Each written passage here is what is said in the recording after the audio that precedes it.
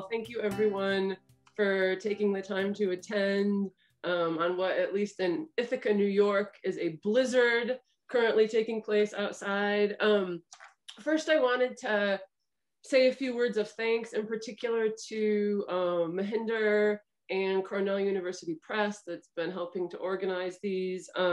This is the second of a series of Zoom author events that we've been organizing to support some of the initial publications in the book series Corpus Juris, the Humanities in Politics and Law. Antoine Vauchez's book, which I'll talk about in a second, is the fourth such publication in that series. I'm gonna show you the first three. We actually have a Zoom author event coming up on March 29, much like this, for Bernadette Myler's Theaters of Pardon. So the press will also send out announcements for that. And we have our fifth publication coming out in March.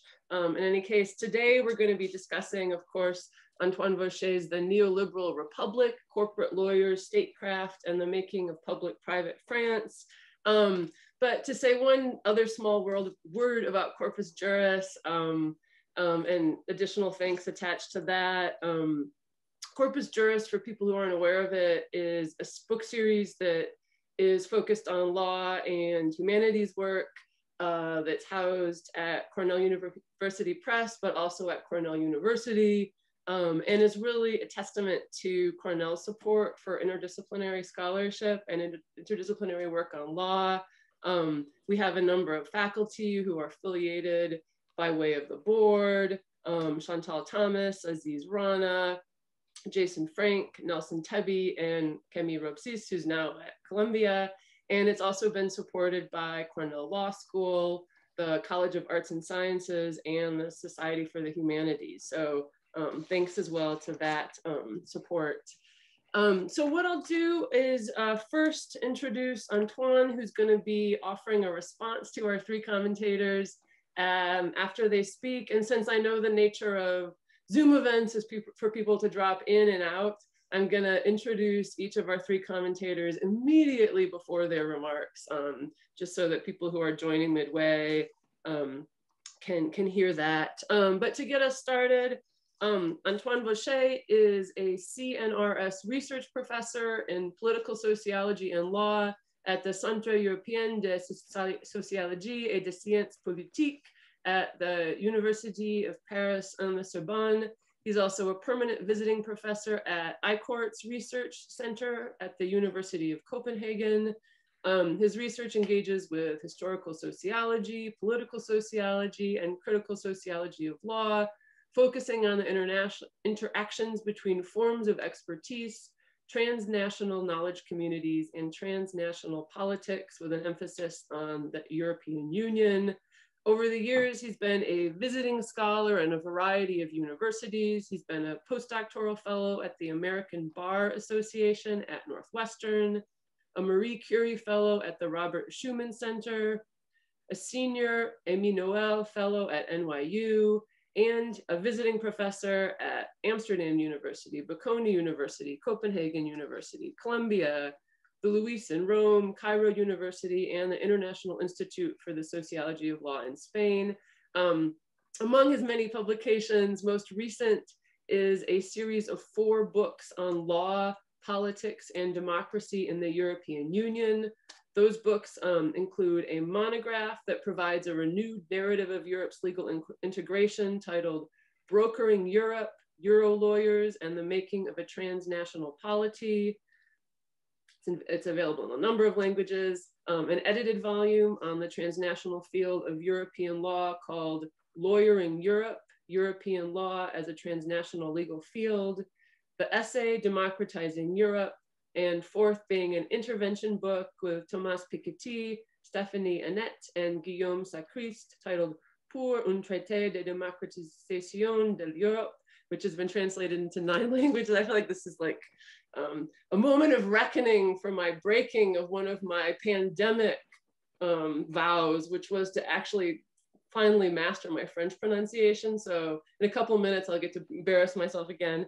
In any case, today we're discussing his most recent book, which was originally published in French as Sphère publique, intérêt privé, enquête sur un grand voyage. It is translated as the Neoliberal Republic. And let me move on to introduce our first commentator. Samuel Moyn is Henry R. Luce Professor of Jurisprudence at Yale Law School and Professor of History at Yale University. He received a doctorate in modern European history from the University of California, Berkeley, and a law degree from Harvard. Before moving to Yale, he taught at Harvard in both the law school and Department of History, and before that at Columbia. He's written several books in his many fields. Those include The Last Utopia, Human Rights and History. More recently, he's published Christian Human Rights, which was based on the Mellon Distinguished Lectures at the University of Pennsylvania, and Not Enough, Human Rights in an Unequal World. He has the forthcoming book titled, if I'm right, Humane, How the United States Abandoned Peace and Reinvented War, which will be out, when will that be out? September. Oh, fantastic. He's also done some really important work as an editor. For instance, he co-founded and for a decade served as the co-editor of the journal Humanity, and for 7 years of the journal Modern Intellectual History. I'm gonna stop there, even though I could go on, so that we have time to discuss Antoine's book. So thank you, Sam, if you wanna get us started. Excellent. Well, to begin with, congratulations to Antoine. It's really a privilege to be here, and even more, it was an extraordinary privilege to get to read the English translation early and write a brief foreword. Actually, because I've done that, I'm really going to be brief and ask a few questions. Really, I'll add, congratulations to Liz. This series is I find thrilling, and I've attended one of the last events around Judith Circus's book, and I know this one will be as exciting. So Antoine's book with Pierre France is I found absorbing and major. And in part, that's because I've, another way of, more deflationary way of telling my bio than Liz chose is that I personally have kind of lost track of France in recent years and not been there for a while, actually. So this was an opportunity to kind of think about how authors like Antoine and Pierre France are integrating it into some scholarship with which I am familiar. And it's really in that vein that I want to ask a few questions about where Antoine might see it in the literature on so-called neoliberalism. First, I want to ask a question that it doesn't reach that kind of inquiry, just because I'm curious for him to say a little bit more about how the work came to be. At the empirical core of this fantastic study is some, let's call it ethnography work around corporate lawyers. The appendix tells us sort of how it came about that the co-authors decided to do that empirical work, which is fantastic. And even in my 2-page foreword, I cite a couple of what I would call tidbits that really stand out from that survey. But I also wondered if, to begin with, Antoine might reflect on what the benefits and costs of centering corporate lawyers, was in thinking about building a story of the state. I also think that question is relevant, and now that I'm going to frame a few questions about neoliberalism, because corporate lawyers are are some actors amongst others in building not just a general account of the French state, which the book purports to do, and I think does very well, but also in building an account of neoliberalism. So turning to those questions, I first want to note in fairness that this book, let's say, isn't frontally, certainly in its first edition, framed around neoliberalism studies, even though my foreword tries to,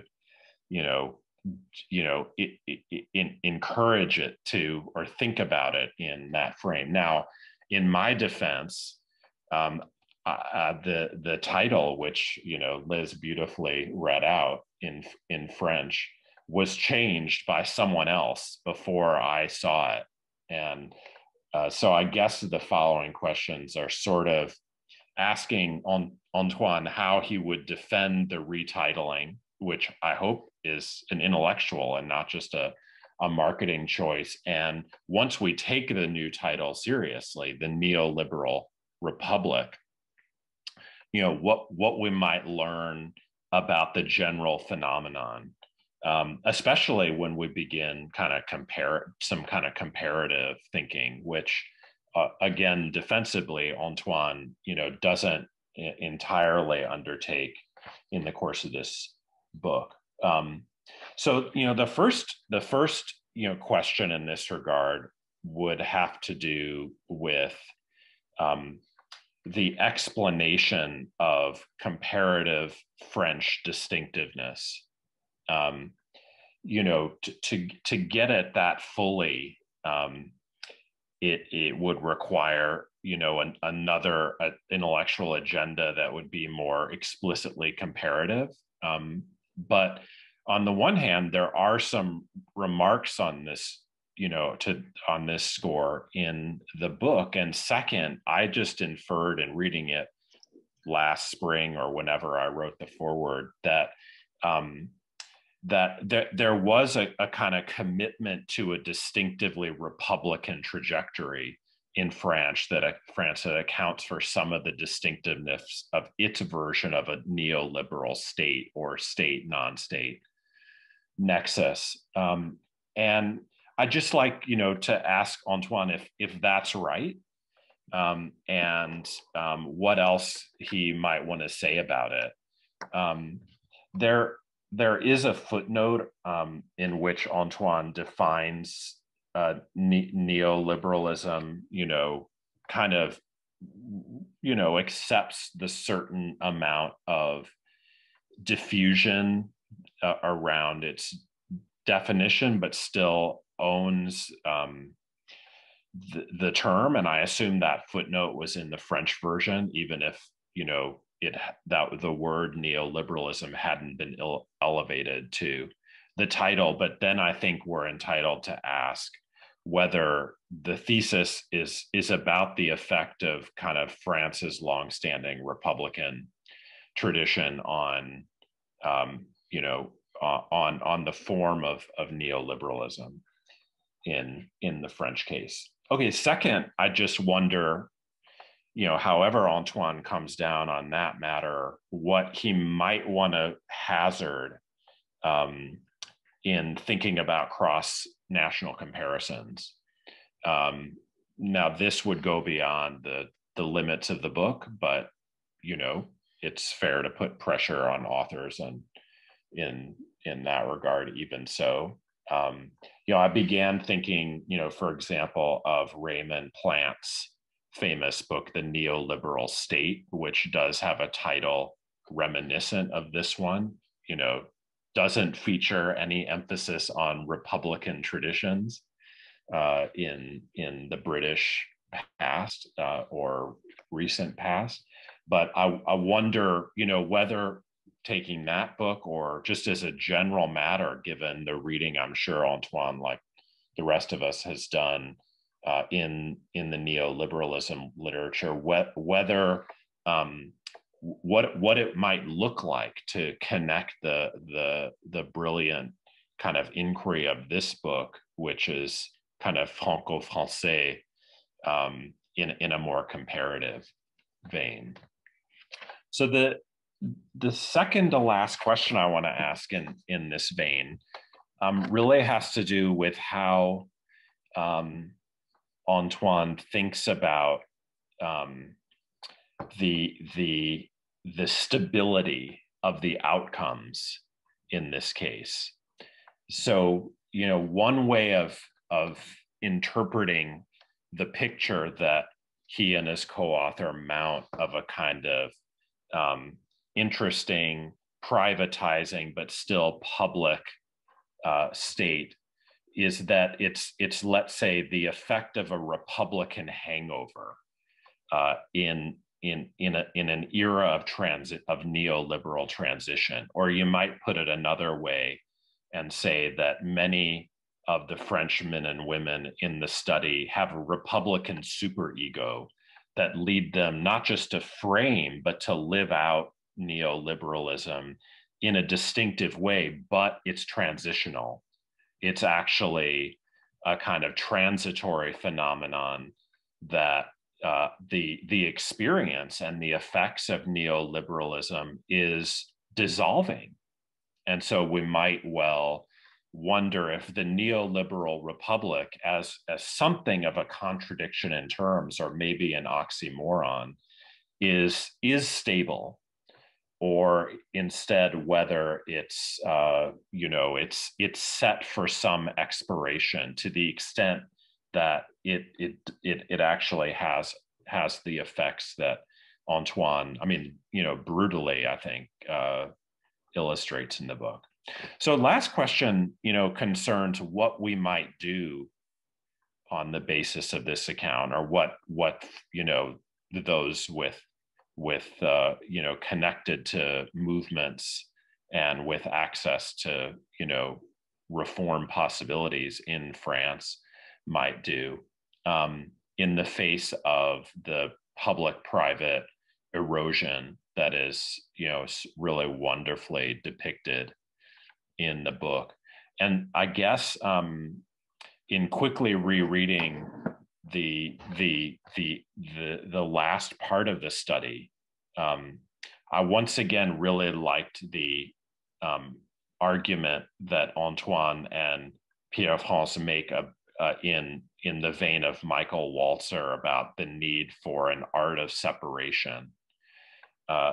And if Antoine needs to explain what that argument was more, I'll let him do it.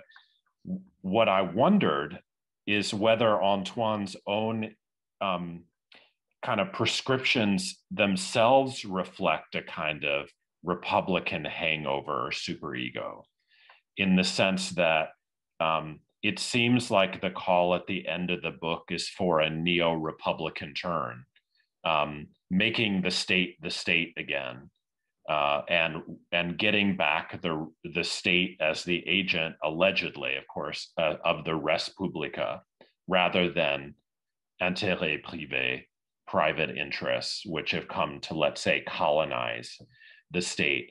And I guess my query about that is it up to the challenge? We've seen so many Republican turns in France, at least in French intellectual history, notably in the 1980s, when everyone and his brother and sister was claiming the need to transcend a previously, much touted liberalism in the name of Republican values and so forth and so on. And if that's the remedy, I wonder if it can suffice to enact the separation, or even whether separation is the right way of conceiving of the remedy. So once again, congrats to Liz, congrats especially to Antoine and Pierre France, and thanks for letting me talk. Many thanks, Sam. A wonderful way to get us and the conversation started. And again, I think it makes sense to gather all of the comments and then give Antoine a chance to respond at the end. Next, we'll be hearing from Mitchel Lasser, who is Jack G. Clark Professor of Law at Cornell Law School, where he is also Director of Graduate Studies, as well as of the Cornell Summer Institute of International and Comparative Law, Once Upon a Time in Paris, we'll see, not this year, before joining the faculty at Cornell. Professor Lasser taught at the University of Utah. He received a JD from Harvard and a PhD in comparative literature from Yale. He's also been a Fulbright scholar, a visiting professor at the University of Paris 1, the University of Lausanne, the University of Geneva, NYU School of Law, and the Institut d'études politiques de Paris. He's also been a chair at the European University Institute in Florence and a visiting professor at Yale Law School. I'll simply talk about his 3 books. His first was titled Judicial Deliberations, a Comparative Analysis of Judicial Transparency and Legitimacy. This was the subject of a collected book of essays called The Legitimacy of Highest Court's Rulings, published by The Hague and distributed by Cambridge. His second monograph is titled Judicial Transformations, the Rights Revolution in the Courts of Europe. And his third is not available on his website yet, so I had to get it out, is titled Judicial Disappointments, Judicial Appointments Reform, and the Rise of European Judicial Independence. And I'll hand the floor over to Mitchel. Thank you, Liz. And hi, everybody. Thanks, Antoine. I think what I'd like to do is to start with a bold statement. And that is that Antoine's book is worth reading not once, not twice, but 4 times. And that's not because I'm his copy editor. I'm not his copy editor, but I've read it 4 times. First, when it came out in France 3-4 years ago, for the simple reason that I read more or less everything that he writes. A second time, a couple of years ago, when the question arose whether it might make sense to translate and publish it in English. I can't say that that was a terribly difficult question to answer.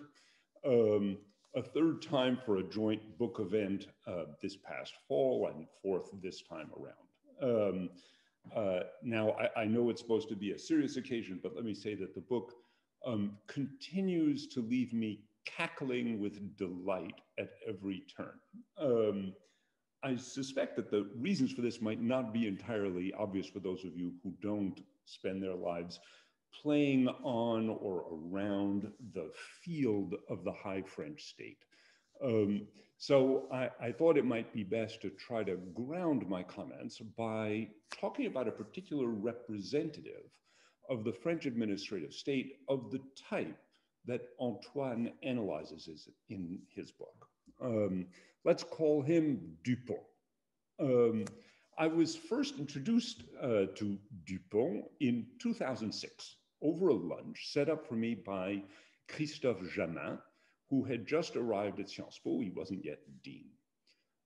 I was working on a book on how the European Court of Human Rights was handing down a series of judgments that were forcing the Conseil d'État and the Cour de Cassation to alter their time-honored decision-making practices, which had long empowered their judges to debate and resolve their cases amongst themselves with little or no meaningful input by the litigants or any other civil society actors for that matter.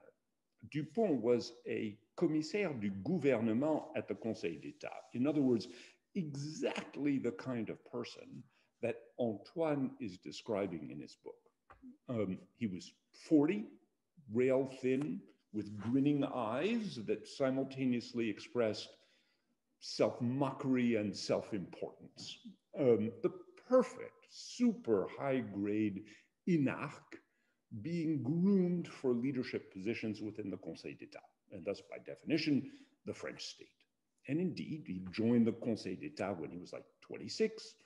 By 30, he was on loan from the Conseil d'État to work in the cabinet of the Secrétaire Général du Gouvernement, one of the key offices attached to the Prime Minister, at the time center-right Édouard Balladur, then headed by the towering figure of Jean-Marc Sauvé, who was about to become head of the Conseil d'État. So we're talking here about the very inner sanctum of the French state. And there was Dupont explaining to me how he was advising his colleagues at the Conseil d'État to handle the annoying judgments of an ill-informed European Court of Human Rights, which were threatening to undermine the all-important and time-honored decisional procedures and institutional prerogatives of the Conseil d'État.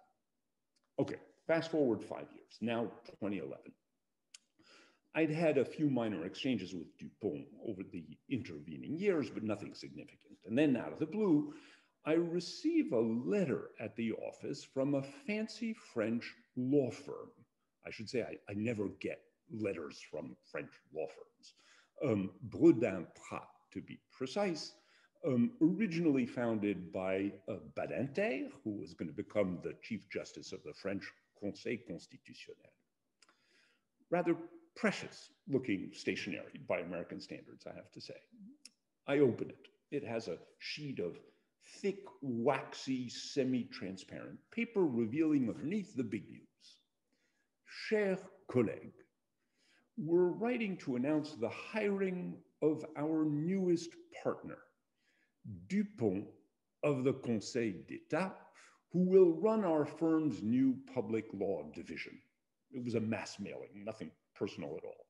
And I remember looking at that bit of publicity literature and wondering, what the fuck? What on earth is Dupont clearly on the fast track to super high leadership positions at the very heart of the French state, and frankly, already largely there? What on earth is he doing joining some Parisian law firm? According to the grand tradition, he's supposed to run the Conseil d'État, or a division thereof, or run ministries, or parachute into leadership of Elf Aquitaine or Crédit Agricole Bank or some other traditionally state-affiliated quasi-private entity. But join a bland Parisian law firm? It's the world upside down. Well, it took a few years, but Antoine's book explains it all.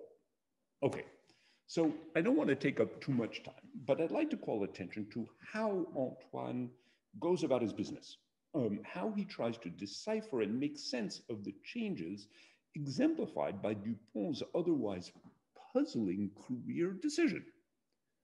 One, and here it's echoing Sam a little bit. In time-honored socio-ethnographic manner, Antoine does a deep dive into the nitty-gritty of daily life, routine processes, personal and institutional encounters, and so on. I find that kind of work inherently delicious. Of course, he needs data, and that poses problems. He can't really go native precisely because the Conseil d'État is such an exclusive club whose rights of membership preclude access even to the likes of Antoine. So he uses alternative means to gather information on the migration of his functionaries of the state, like Dupont, to the private sector. And for this, he uses the law firm's own websites and literature, which tout their hiring and regulatory victories as a means of staying afloat in the competitive market for their services. And then he uses interviews as a means of gaining access to the reigning and, frankly, self-serving professional ideologies of his cast of characters who, in constructing their own operative professional space, generate a conceptual and ideological framework that rationalizes and auto-justifies their own emergent power. Two, he offers what's ultimately a strongly constructivist account that's embedded in the particular semi-contemporary history of the French transformations he's describing. It's a story that really flows from the Mitterrand and Chirac periods, often cohabitation periods, of the late 80s and 90s, when mass privatization increasingly put an end to straightforward top-down French governmental command and control over France's leading industries. With the gradual rise of the regulatory state that followed, often strongly inflected by EU free movement demands, a new relationship was formed not only between the public and private, and between the French and the European, but also between the actors operating at the complex and shifting intersection between them. So Antoine's book is really an in-depth account of the rise of this cast of characters, of the role definitions that they came to mold for themselves, of the professional mores and practices that they gradually instituted, of the institutions they built and populated, and of the ideologies they came simultaneously to construct and to internalize. 3, finally, deeply related, Antoine's account is ardently non-binary. He doesn't offer simple inversions. It's not that the previous domination by the French state and by the public sphere has been replaced with a domination by corporations and the private sphere. It's not that the old dominant ideology of the general interest has been supplanted by one of the private interest. It's not that the French have suddenly adopted the infamous American revolving door between industry and government. Nor is it that the classic French noblesse d'État has been replaced by the French Bill Gates or Mark Zuckerberg or Jeff Bezos, right? Instead, it's that those same characters, like Dupont, now live and work at the intersection of the Republic's key institutions and the private law firms with which, and often now in which and through which they work. It's that the general interest has been reconstructed in a manner that allows French governmental insiders to leave for Parisian corporate law firms and to do work there that they themselves sincerely, if self-servingly, understand as advancing that general interest. It's the Republic morphed, right? It's a story that really makes it that you can't really tell the difference between public and private, between corporate interest and general interest, between contract and regulation, between law firm and French administrative state, and so on. It's an unnerving story of muddling. It's hard to tell who's who and what's what and why.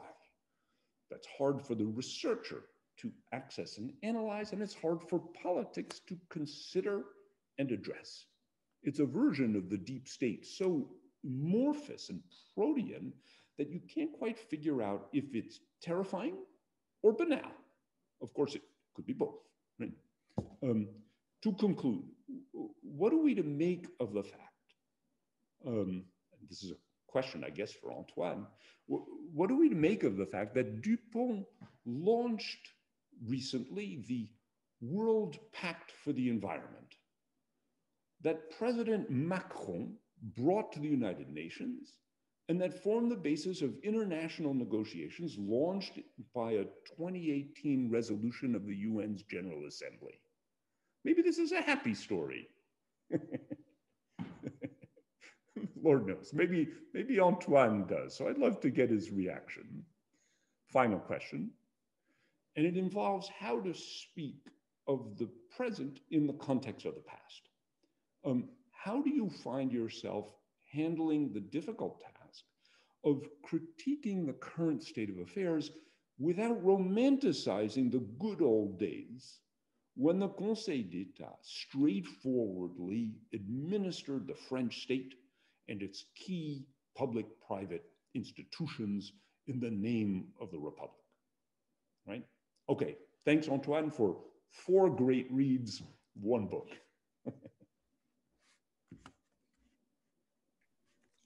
Thank you, Mitchell, for those comments. And our last respondent is Katharina Pistor, who is Edwin B. Parker Professor of Comparative Law at Columbia Law School. To briefly recap some of her scholarship, she's the co-author the author or co-author of 9 books. Her most recent book, The Code of Capital, how the law creates wealth and inequality, examines how assets such as land, private debt, business organizations, or knowledge are transformed into capital through contract law, property rights, collateral law, and trust, corporate, and bankruptcy law. The Code of Capital was named one of the best books of 2019 by the Financial Times and Business Insider. To focus on other of her work, her recent essay, From Territorial to Monetary Sovereignty, was published in the Journal on Theoretical Inquiries in Law, and argues that the rise of a global monetary system means a new definition of sovereignty, the control of money. She served on the editorial boards of Journal of Institutional Economics, European Business Organization Law Review, American Journal of Comparative Law, and Columbia Journal for European Law. She's also a prominent commentator on cryptocurrency and has testified before Congress on the lack of regulatory oversight on an international level. Before joining Columbia, she held teaching and research positions at Harvard Law School, the Harvard University Kennedy School of Government, and the Max Planck Institute for Foreign and International Law in Hamburg. She's been a visiting professor at University of Pennsylvania Law School, NYU Law School, Frankfurt University, London School of Economics, and Oxford. And I'll stop there and give the floor over to Katharina for our third set of remarks. Well, thank you very much for inviting me to participate in this wonderful event. And again, thank you, Antoine and Pierre, for writing the book and sharing it with us. I think it's a great book, and I learned a ton from it. I also want to say that I really appreciate the fact that you put the lawyers up front and center. I tried to do this in my own book, but I think there are interesting comparisons here. And this goes to Sam's earlier point, how do we compare different systems? What struck me is that in both systems, the Anglo-Saxon systems and the continental systems, and we're taking France as the prime example here, the question about sort of the public and the private, of course, has been at the center of much of the neoliberal debates. But I would argue that in the Anglo-Saxon world, we've always said sort of the market is the pure thing, and the state better stay out of it. And in a way, one could read your book and your argument to say, well, there is such a thing as a pure public sphere, and the market better stays out of it. What is interesting, I think, in both systems, we have seen the blurring of the lines, and I'm not sure what this exactly tells us, whether it means that the neoliberal project is advancing, but it certainly is advancing in different ways in different societies. It's adapting to the pre-existing institutions and practices, and that I think is fascinating. And I would echo the call that others have made before, that we do need more comparative research of this kind. I should say that I try to read a little bit up on French lawyers, German lawyers, etc., in the age of globalization. My sense from those readings was that the transformation of the legal profession in France went hand in hand with globalization. What I find interesting in your book, I think you trace this to earlier events, back to the 1960s, when the first law firms started to become the kind of more professional, broad-ranging firms that they have been in the Anglo-Saxon world for some time. So I think it would be really interesting to think a little bit harder where this comes from in different legal systems and how it kind of converges. My reading also is that the Anglo-Saxon firms, or the merged firms, or those who have basically then bought up French firms and made them bigger, etc. That is an important part of the story as well. You mentioned Clifford Chance, some of the other big global players, so I think that's part of it. But the core point really that I wanted to emphasize is that sort of the blurring of the lines happens in both systems. We're analyzing it from different perspectives, and I do agree that there is something about the public that needs to be preserved, especially if we want to take democratic self-governance seriously, right? But I would also re-emphasize what others have asked before, Mitchel in particular, is whether we should romanticize the past, or whether there's something to which we really want to return, especially in France, I would say, because sort of this, I'm not sure whether the old system really reflects what you talk about when you talk about democracy and the public sphere, whether this really was the place where people self-governed, or whether this was not always a major elite project, an elite project that now has been captured by slightly different forces, but has always been captured by some, as most sort of the consolidated, concentrated spheres of power might be. I'm also reading, I haven't finished it yet, but I'm reading Hélène Landemore's book about open democracy.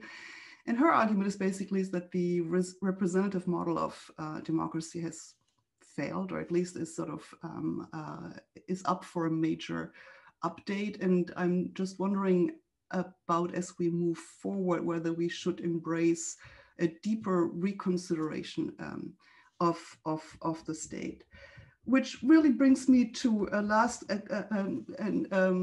couple of points I wanted to make, just to think beyond the framework that you introduce. One is how to think about the state and how to think about sort of this, this domain or field that the state is, and how it is being and has always been reconfigured in real time. So it's not just being blurred. I think the neoliberal project, we've always seen sort of a reconfiguration. So that I think requires a little bit more attention in general in comparative research. But beyond that, I'm also thinking about your book in relationship to some of the arguments that my colleague Charles Sable has made together with others, Josh Cohen or Jonathan Zeitlin, who have portrayed the European Union project, interestingly enough, not so much as a neoliberal project, as you also seem to do, but also as an experimentation in new forms of governance, and they call this new governance. And they call for problem solving that involves both public and private players, basically arguing that these old models of this is the state and an administrative state with its own expertise just cannot work anymore in a highly complex world. It requires actually collaboration and actually the crossing of this boundary between the public and the private to solve problems together. Now, I think one could also argue in the most positive reading, that's what they try to do, or this is something that the European Union also embraced to some extent, but this very project has been captured by the lawyers that you describe and other powerful intermediaries who were able sort of to go and take this niche, this new space that opened up and use it for its own purposes. But underneath there, I think, is a really fundamental problem, and that is that the complex societies that we find ourselves in, I would argue, can no longer be governed in the way that the classic Republican model might have done that. The complexity of problems when you think about financial regulation, antitrust, the new technologies, the state doesn't have the capacity. And here, let me just sort of maybe finish with one question, or perhaps also a little bit of a challenge. I'm not sure whether you're familiar with Matthias Thiemann's work. He's a German sociologist who teaches at Sciences Po.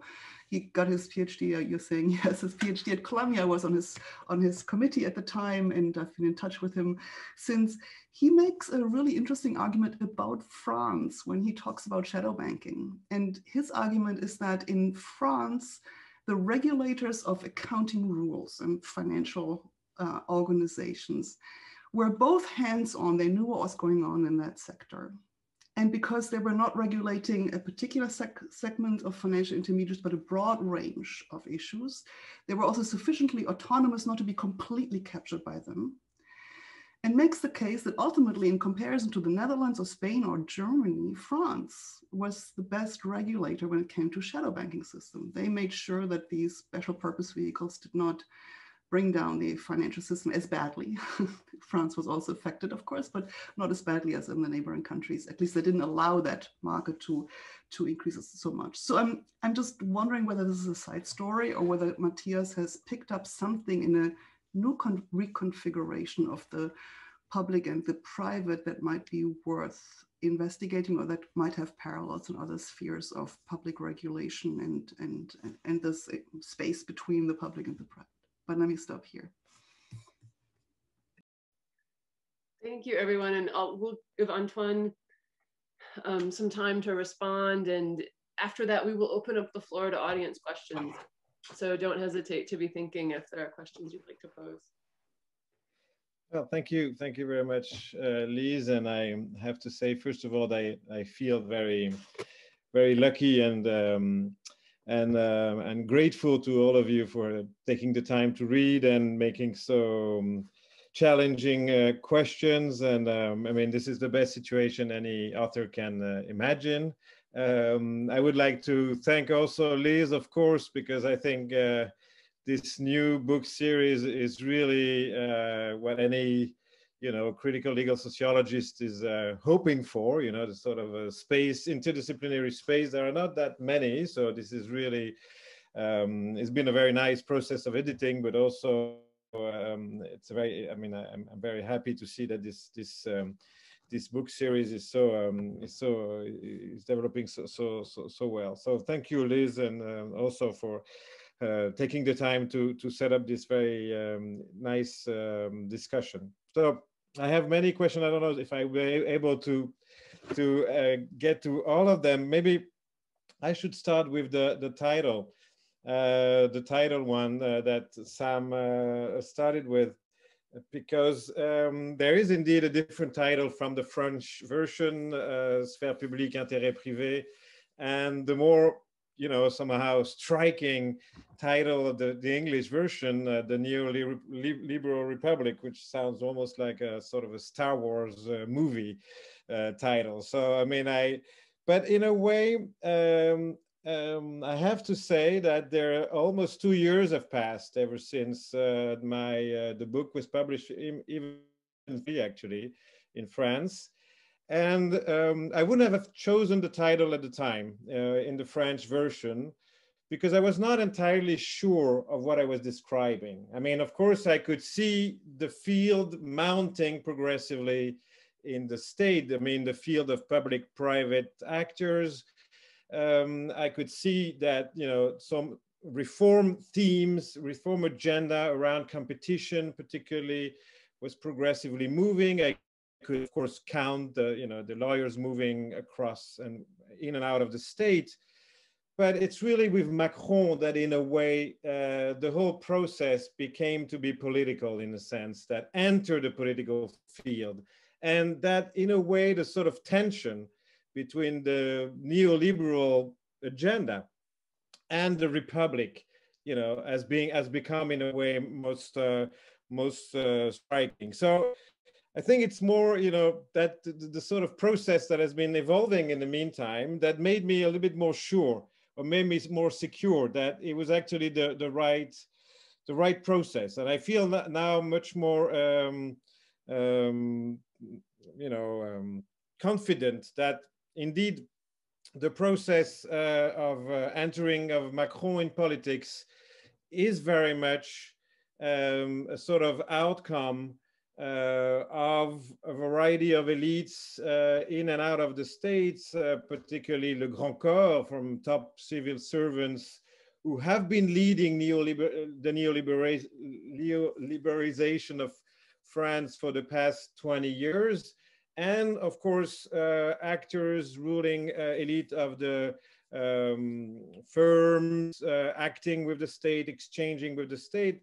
This sort of milieu that I'm trying to describe, in a way, as found in Macron, a sort of, political hero, unexpected in a way, who's been able to build this sort of neoliberal agenda that up until now was always had difficulties in being fully embraced by political parties, whether from the left or for the right. And here comes with Macron, in a way, a sort of full endorsement of that agenda of pro-market, pro-competition, pro-European agenda. And this somehow made me more confident. But then, of course, the question is to what extent France is distinctive in that story. I mean, initially, my idea was, in a way, the contrary. I mean, my idea was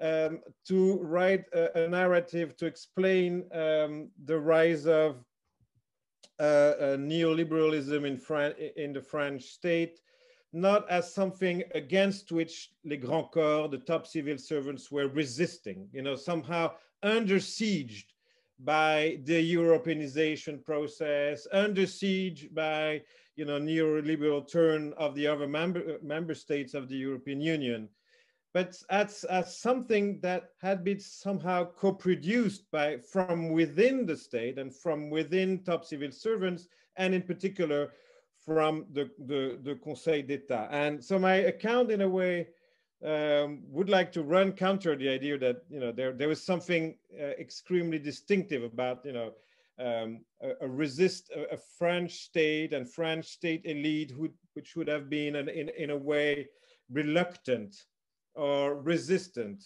I think fragments of the elite in the state, but I try to identify with, you know, the sort of sociology of the moving across the private and the public, which, you know, map out within the state which segments of the state have been actually pushing for this pro-competition, pro-market remaking of the state in a way.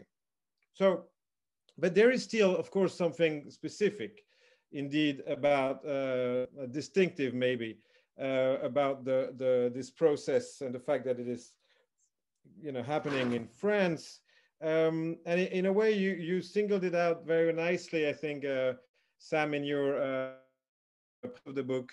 I think it's somehow the need that is felt among these state elites that move in and out of the state to rationalize or produce rationalizations of this moving in terms of public interest, in terms of public spiritedness of their move. So there's sort of urge they feel that there's a need to be in continuity with the story, la grande histoire de l'État, you could say, of the strong state, etc.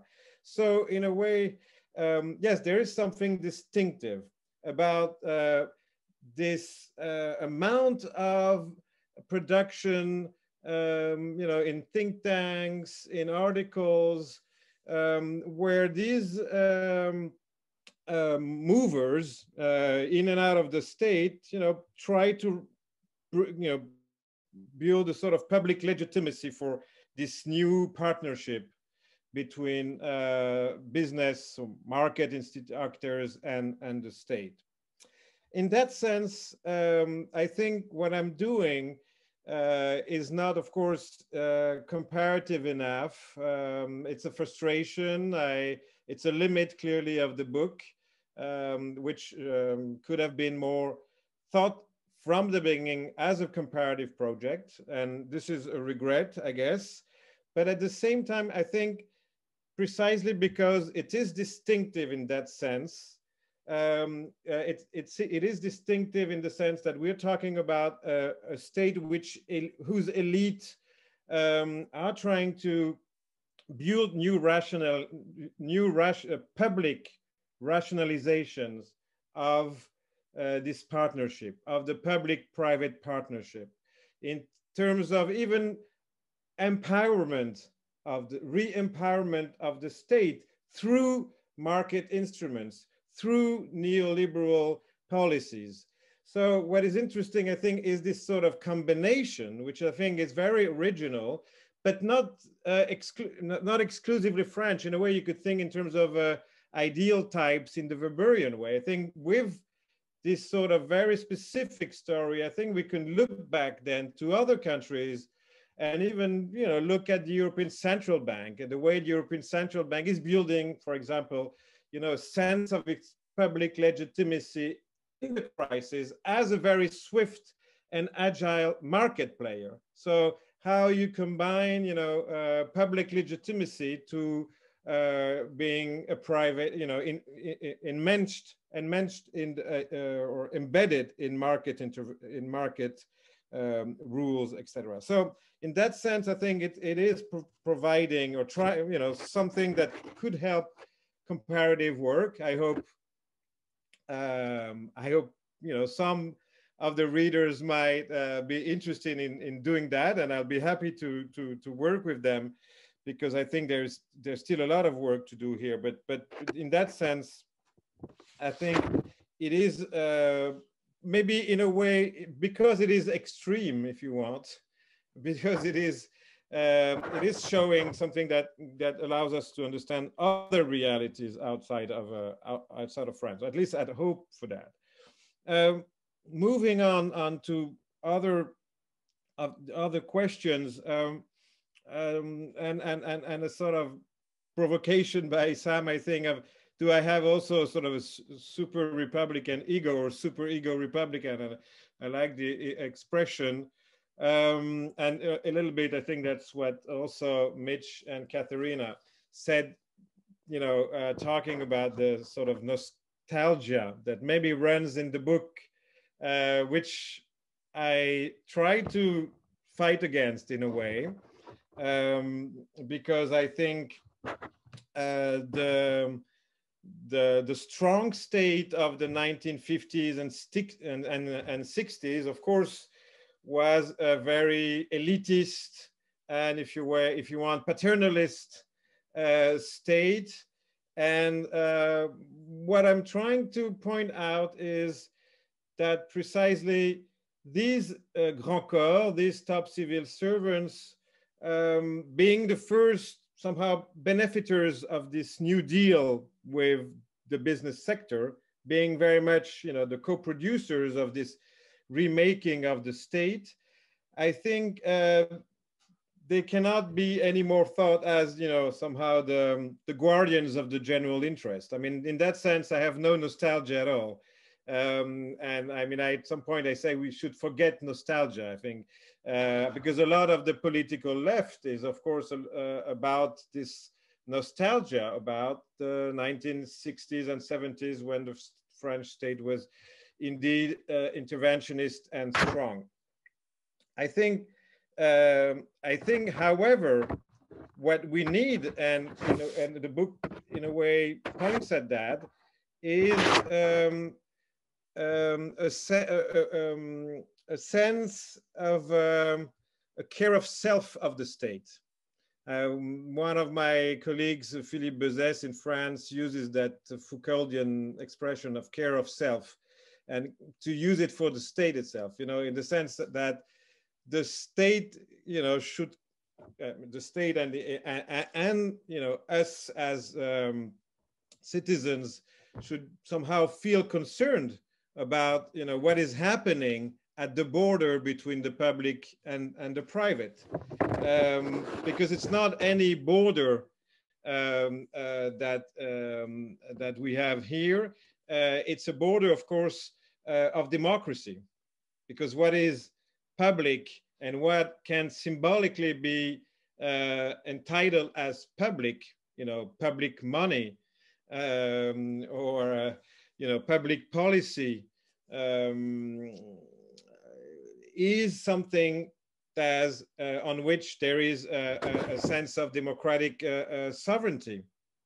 So if the border between the public and the private becomes blurred, then I think it's, you know, somehow the defense of the autonomy of democracy and the defense of the autonomy of democratic institutions that is in danger. So that's the reason why I think this public-private border should be considered as something we should be looking at, something we should be developing knowledge about that. And the state doesn't have so far a systematic understanding of what is happening at its border, who is moving in and out, what sort of functions are outsourced, or what sort of partnerships are happening. You know, I think it's not only in France, but we're getting aware that, you know, there's hardly a sort of common, hardly a knowledge of, again, what is happening at the border between the public and the private. So in that sense, I think the care of self of the state is a key element that is not just a key element for civil servants or for people working with the state, but I think of a variety of, you know, of all citizens in a way to a certain extent. then also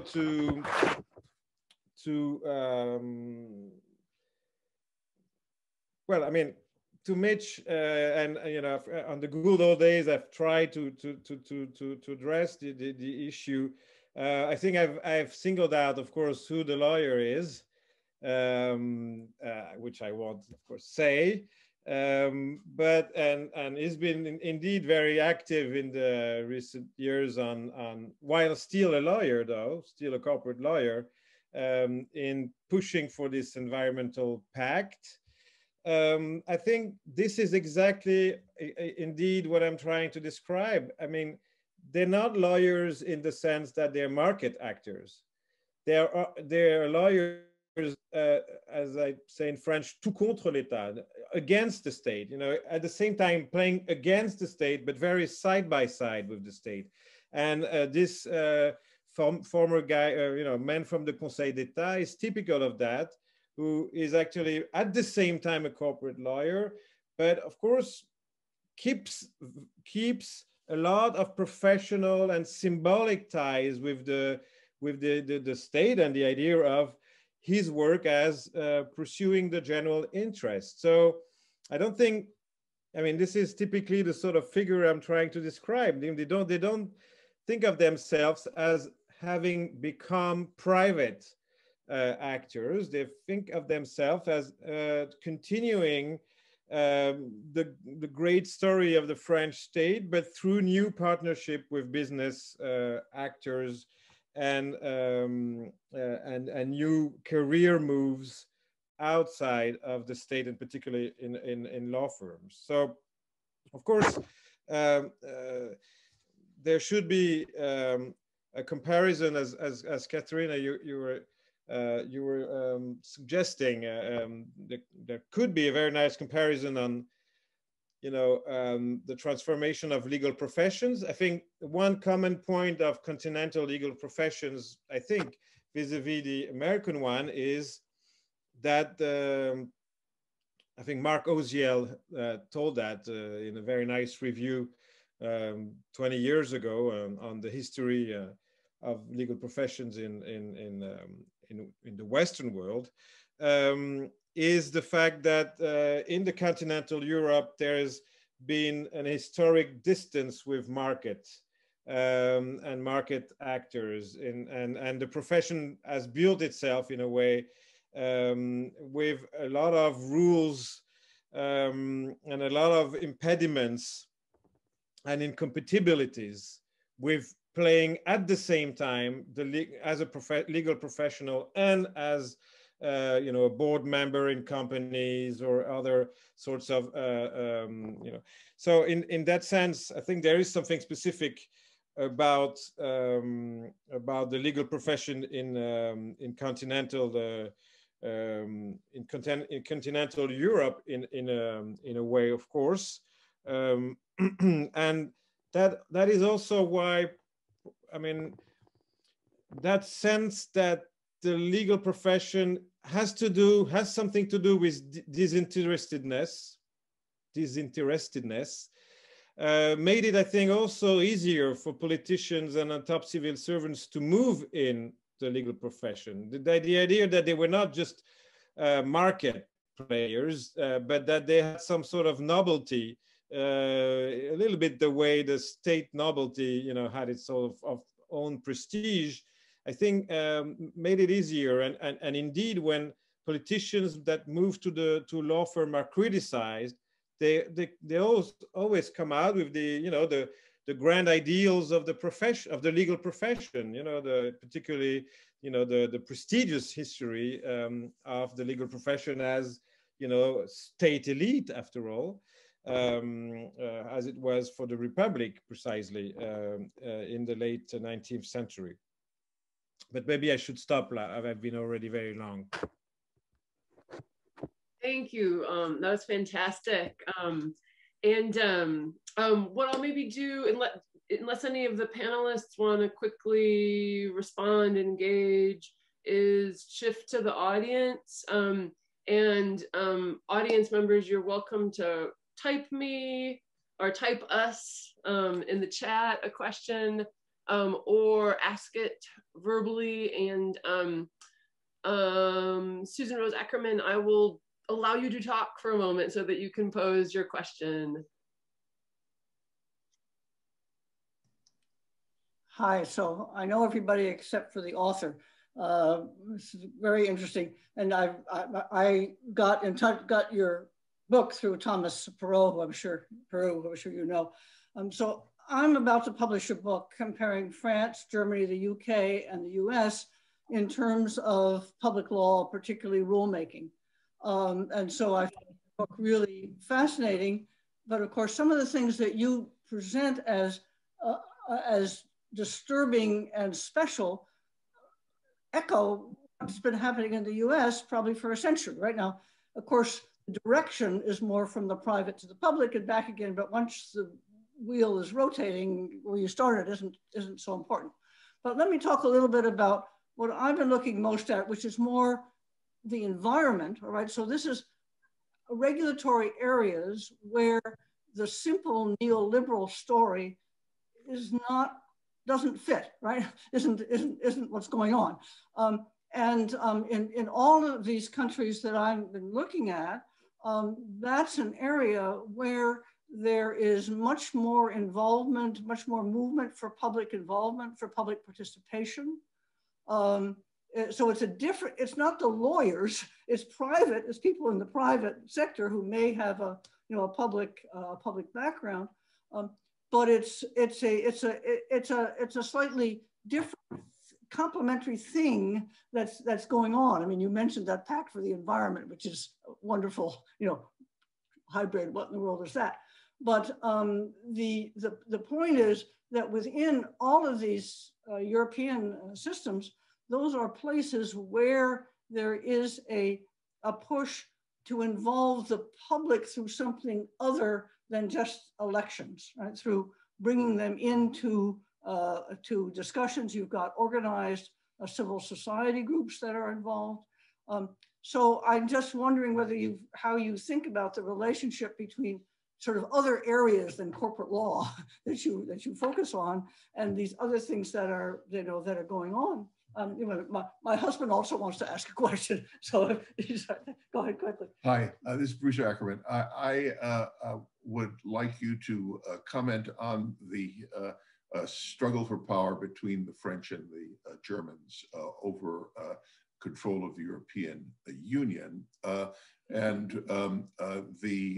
Basically, the Germans, this European Central Bank is a mechanism of German power.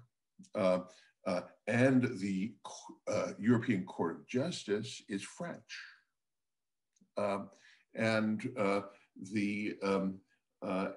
Since 1870, after all, we've had this struggle between the Republic and the Germans, and the Germans, of course, want to, on the first day of the 20th century, announce that their legal superiority over the French, and try to throw the Code Napoleon the ash can of history.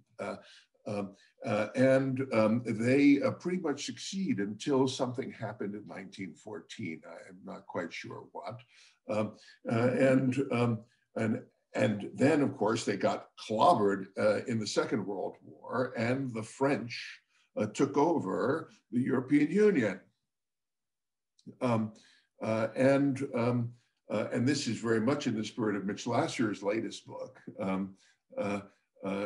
So we have, and a good deal of this privatization or mixed model, as it were, this shift in the aspiration of this French state, and of all things, the present president, is precisely an effort to, given the rise, Germany was obliterated at the end of the war, France was less so. And the Fourth Republic was a great economic success. And so then we have this struggle between us between these two powers, especially given Brexit, for hegemony. And France has this great advantage of not being threatened by the Russians in a way that Germany is. And that is another great asset of the French. So throw that into your glory of the French state as the imperial power of the 21st century Europe. A lot of different questions. Wow, these are very difficult questions. Well, well, I mean, starting maybe with the last one. I mean, there's a whole, of course, story about the French and the German involvement. That I saw earlier that Kiran Patel was among the participants and is a great historian of the European Union, and I mean, I guess he he would be better answering this question. But I mean, of course, if I get back to my, the segment of French elite that I've been looking at, if you take the history of this top civil service, it's true that they have thought about the European project from the 1950s onwards as a lever to somehow maintain part of their position by transforming the European project, also as a project of an interventionist state. Of course, they have in large part failed, particularly because the grand policy of the European Union is not the common agricultural policy, which, of course, by many standards resembles very much the sort of policy that the French state would pursue, which is in a way protectionist and pushing for protection against the market rules, etc. But the grand policy that is defining of the European Union is competition policy, of course, and that one was essentially, historically at least, framed in the 60s by a lot of German older liberals. So, but of course, the story is always very complex. Each one of the institutions of the European Union is taken into so many battles. I think today, the European Central Bank is not anymore that much controlled by German Bundesbank or by German economists. To a certain extent, actually, that's part of the problem, because that's why the German Constitutional Court has somehow been critical about. I mean, this is at least critical about the fact that German preferences were less and less taken into account in the definition of monetary policy. So there are many battlegrounds, and I wouldn't define the ECJ, the Court of Justice of the European Union, as a French. It's a francophone institution, but not a French institution, which I guess is a bit different. But I recently wrote a blog on the Verfassungsblog on. I was asked to answer the question: is there a German legal hegemony? Which, of course, is exactly into these sorts of discussion. And then to Susan Rose Ackerman on environmental law. I mean, I'm no particular expert, but in a way that allows me to bridge also with what Sam initially said. Why did you choose law? And I think or lawyers, and not maybe, I assume, bankers, the banking sector of the state, or the accounting or tax. I think in a way, law has this, and I mean, apart from the fact that I've been working on law and lawyers for many years, so I mean, my eye has been a little bit more acute, I guess, than for other types of expertise and professions. But also, I mean, when it comes to the state, of course, law is a sort of cuts across policies. And to see how law and law firms have become a place for where bureaucratic capital accumulated by top civil servants can or cannot be converted into the private sector, into companies or into law firms that have an interest in acquiring capital, bureaucratic capital.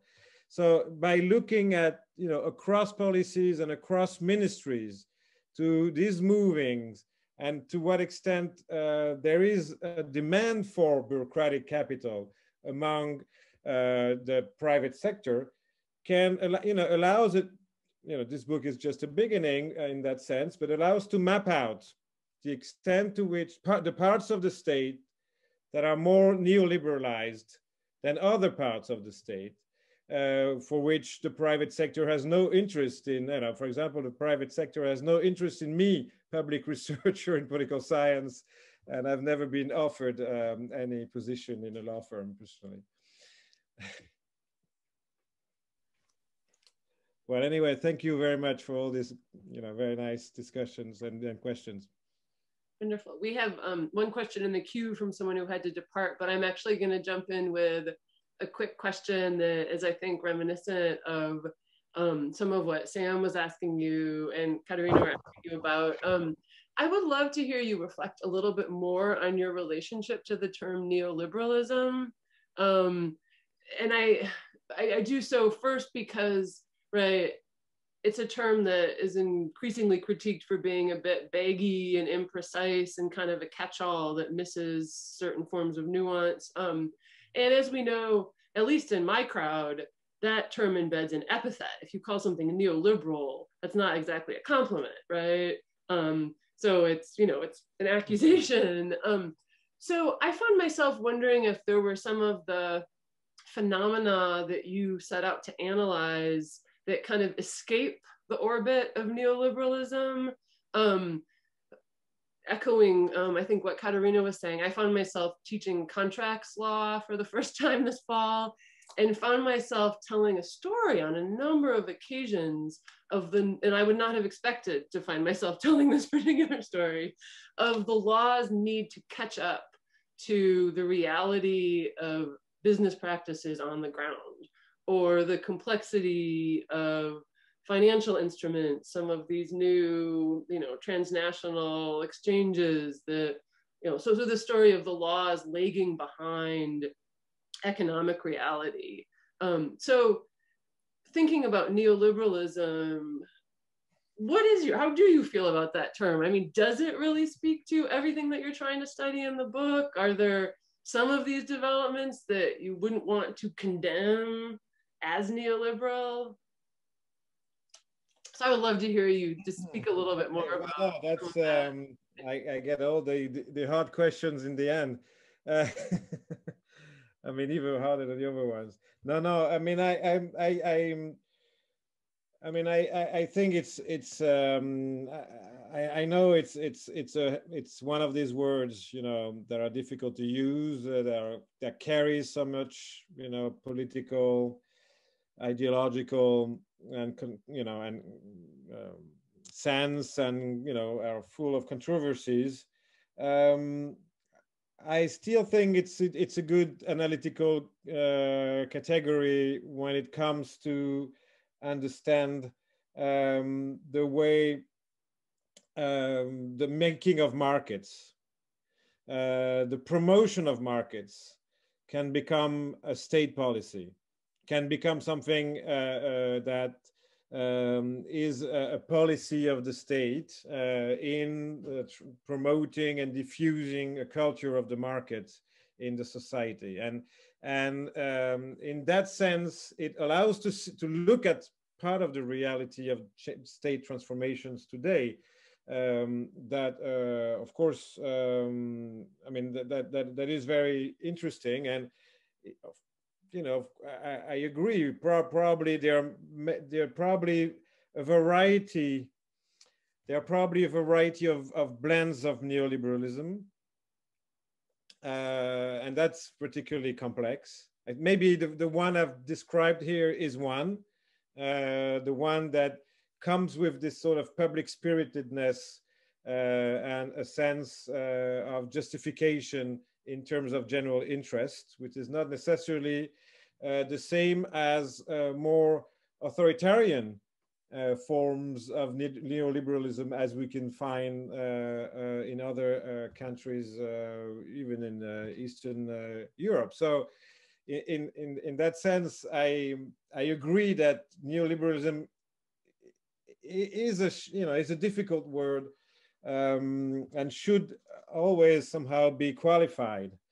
But I mean, in a way, I talk more about the neoliberal republic, or I talk about the European and liberal turn of the French state. So in a way, it's always taken in a story that makes, this particular blend of neoliberalism more explicit. I mean, at least I try. Thank you. Mitchel, did you want to jump in? Did you have your hand up? Just a quick question for Antoine. So, look, a huge amount has been written on the French state, and often in terms having to do with the relationship between the administration and politics, right?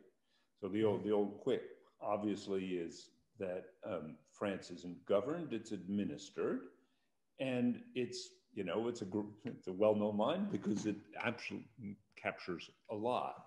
I wonder to what extent you would accept an analysis of what you're describing, that basically what you are describing is just a reformulation of that.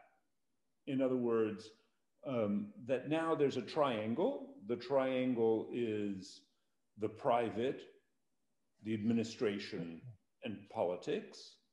And it's just basically adding a third term to the equation as a way of continuing some kind of governance relationship between the administration and politics. What's right and what's wrong in that formulation? I mean, I wouldn't say it's just the same old story in that sense, that I think that the moving in and out of the state has also transformed the conception of policy that these actors are, in particular as ministers or as top civil servants. For example, a sense that state intervention can be costly. I mean, is easily costly, or the sense that self-regulation is often a better solution. A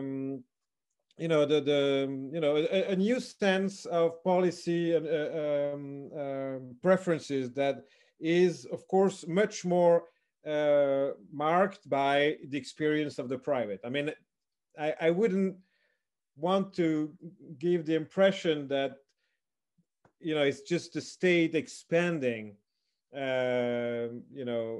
expanding in the private sector. It's sort of, of course, there is, I think it's a sort of mutual capture of, the state capturing the private capturing the state elites, and the state elite, capturing, a specific part of the business sector, who somehow becomes obsessed by the public and by the state. That's also one of the discoveries of the book, is how, the private sector is obsessed by the public, by the state, by, developing, its policy, its firm also alongside the state, etc. I see Katharina raise her hand. If I just may chime in. So I think this is a really interesting discussion. I mean, you could also say that, you know, the French lawyers have realized what many people maybe in this country are still rejecting, is that actually the entire market is, of course, also legally constructed in public. So this is the old realist saying there's no distinction between private and public. It's all state law ultimately, right? And looking at it from the French perspective, we're basically having French elite lawyers who realize that, you know, that it's actually true. And they basically help make it happen and help sort of advance sort of the market side of things, but by reconfiguring the public law to make it. And because of where France came from, you have to do much more work at the public sector side than in the United States, where you get sort of the deregulation. It comes from the market, and people deny the role of the state. And progressives in this country have always said, actually, don't forget the private is too of the state, right? So it's I think sort of, it's both, I think, a mindset. It's also sort of in terms of a continuum from where you start, different starting points, but ultimately we're fighting similar battles from two different directions. And I think what is beneath that is sort of a, you know, we need a reconception of what is a public sphere and how do we configure democracy in an environment once we recognize that actually both the private and the public is of the state. It's of a common resource, which is ultimately of the people as the sovereigns in the idea of, you know, democratic framing of things. But I think also that needs to be rethought in some ways. Well, and I think probably the interest of the French case in that context is, of course, the enormous work of rewriting the administrative law in a context of competition, where competition is you know, the sort of grand frame in which the state is evolving and its public utilities companies are evolving, etc. So, I mean, this is why the Conseil d'État is fascinating, because it had to somehow reconfigure completely its utility, its position with you know, with this history of an administrative law, which in a way could feel like a burden in the new context, the new European and neoliberal context for France. So, I mean, this is why following the Conseil d'État is particularly, I mean, it has proved to be a particularly nice, you know, vein of inquiry, because this is where the most of the work of the reworking, also of the sort of narrative of the state and narrative of its role, etc., has been undertaken, and that's. That has been quite fascinating in the research, I think.